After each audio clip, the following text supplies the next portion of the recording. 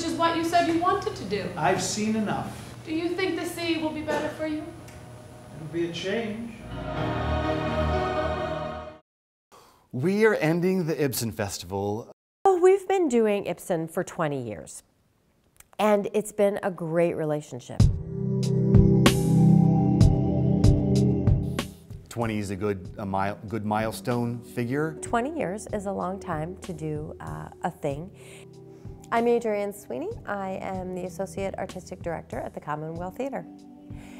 Henrik Ibsen is the father of modern drama. The reason actors and theater professionals love Ibsen is he really ushered in a new style of theater. Is that a threat? How can my leaving you be a threat? No. You're right there.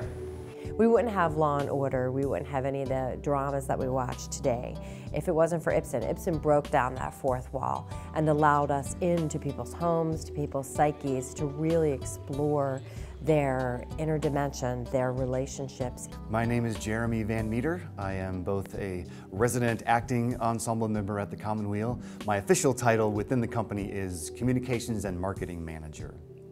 The Commonweal is a small professional theater company.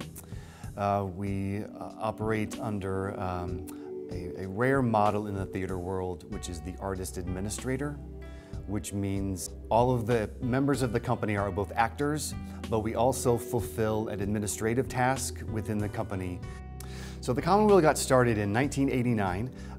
The Lanesboro Arts Council was heavily involved. They invited Henrik Ibsen, who was a Lanesboro resident, native resident. He had moved away, but they invited him to come back and start a small professional theater company. The first summer was 1989. They ran 2 productions for 11 weeks, did that the next year, and then the idea really started to sink in that, wow, we've really got something that could be really special here. So that was the foundation of the Commonweal. It worked, and now we have an 11-month season. Did you say something? Shh. Listen to that. What? That. And we see over 20,000 people a year. The word Commonweal means, it's Old English for the common good. So when Henrik Ibsen, the founding artistic director of the theater, was looking for a name, he was literally going through the dictionary and came across that and thought, that sounds like it's exactly what we want to do. The storylines and the themes and the topics in a great murder mystery on television or in film, some of those elements we owe to Henrik Ibsen. This is sport, is it? My favorite. Why did you let the dogs loose up there? Ibsen sort of brought that down to, okay, how do you and I relate to each other, and how can I make that into a powerful story? Ibsen brought me to the Commonweal Theatre Company.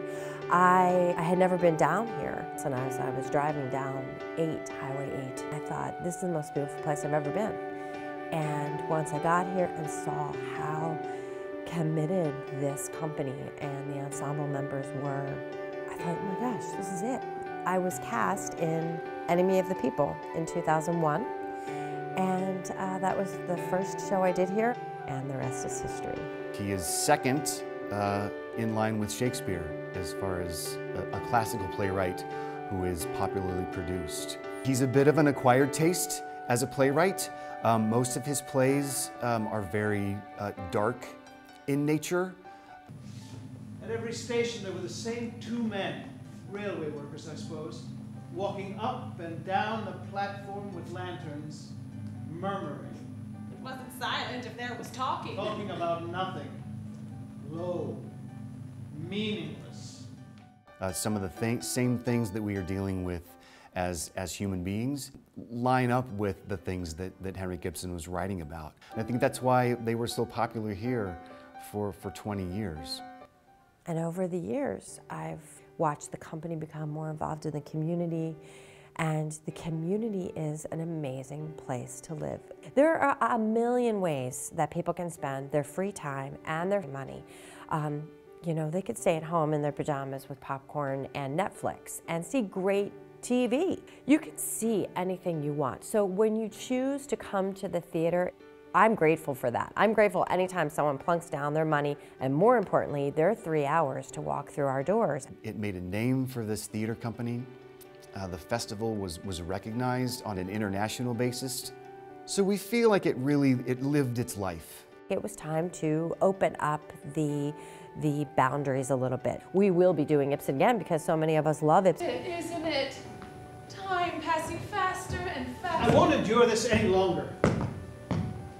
What's next is we're just going to start exploring shows that we've wanted to do. So it isn't a farewell to Ibsen so much as an until we meet again to Ibsen.